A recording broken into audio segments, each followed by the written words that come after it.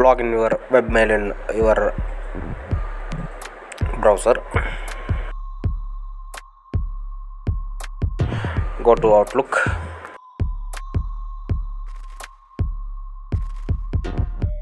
Just log in.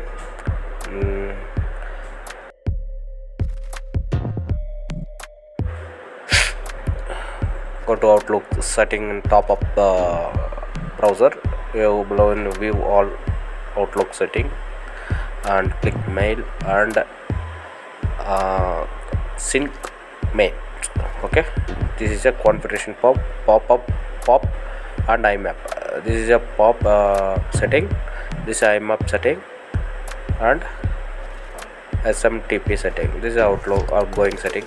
Both imap is there, pop is there. Okay, you want to you decide your configuration. How to Outlook, just this is ports and pop, imap, smtp. You just open Outlook, your configuration. You go to manual setting and for this, like this, click advanced option and manual setting. You want pop-up or imap, pop on imap or office 365. You both more options there. You want to decide pop 3 icon, just copy paste to this type, or imap you want to just you same like this imap, copy paste it.